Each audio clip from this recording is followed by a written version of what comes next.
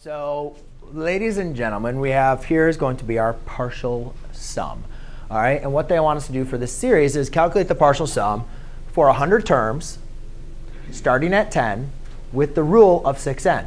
So we know what we're doing is 6 times 10 plus 6 times 11 plus 6 times 12 times 6 times 100. Right? We're going to go all the way up. So we're going to start at 10, go all the way to 100. So if I give you a problem like this on a test, plugging each one of these values and adding them up into your calculator is going to take you a very long time. Right? We need to make sure that we can apply Marco without having to add any extra elements into how to use our formula. And remember, our formula stated that S of n equals, so the sum of our arithmetic sequence is going to be n divided by 2 times a sub 1 plus a sub n. All right, so what they're asking us to do is to find the sum of this series at 100. So I say S equals 100 equals n, which is going to be, so now we need to determine how many values do I have. How many values am I calculating? OK? Now, this is where it gets a little bit confusing thinking about it. Because if I had a summation here of 101, we would say n, the number of terms that we're going to find, n equals what?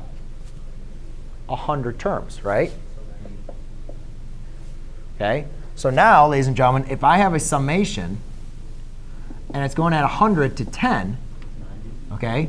Well, think about it. How did I get 100? Did I get 100 by doing 100 minus 1? No, right?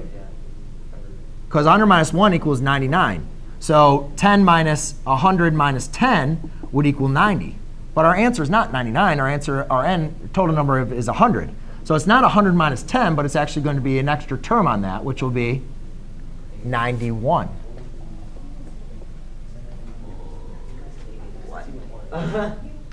Think about this. Do you understand if you start at 1 and go to 100, you have 100, you're adding up 100 terms. Yeah. Right? So if you start at 10, go to 100, that's not 90. Yours going to be 91. Look it. This isn't 100. You didn't get 100 by doing 100 minus 1. If you subtract these like you did here, you're subtracting to get 90. 100 minus 10 gives you 90, right? 100 minus 1 is 99. We said it's not 99 terms. It's 100 terms.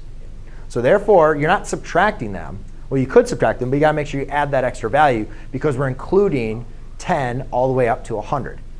You're including 10, so it's going to be an extra value. So it'd be 91 over 2. Now we need to figure out what a sub 1 is. Well, a sub 1 is going to be this first term, right?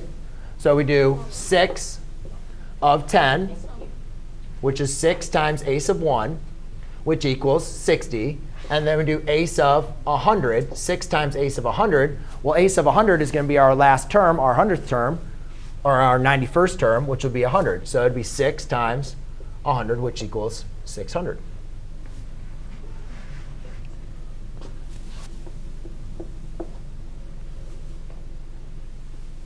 OK? So then that equals 45.5 times 660. And then if somebody wants to help me out by calculating that. I'm sorry? 30,030. Thank you.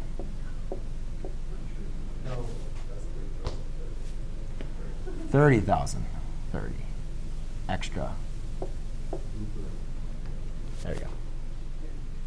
Right? Cool? Questions? Preguntas? Good.